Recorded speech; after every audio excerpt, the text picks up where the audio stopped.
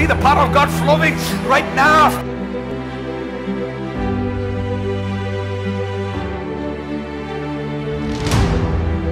Hey, greetings to you from Montreal, Canada. I'm about to just walk into our Sunday service.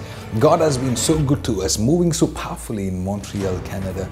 And we've been seeing over 15 cities around the world experiencing this God's power. We saw God explode in Australia.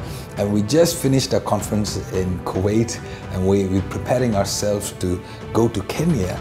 And I am excited for Revive Delhi, and I tell you, that brings great joy in my heart to come back to my country, to see the capital of my country being revived, renewed and restored by the Word of God and the power of the Holy Spirit. I want you to help me spread the word to your friends, spread the word to your family, spread the word to all your church members, and get ready, because it is going to rain mightily in the Spirit over Delhi, and God is going to warm the hearts of His people, and God is going to position India and Delhi to receive a mighty revival.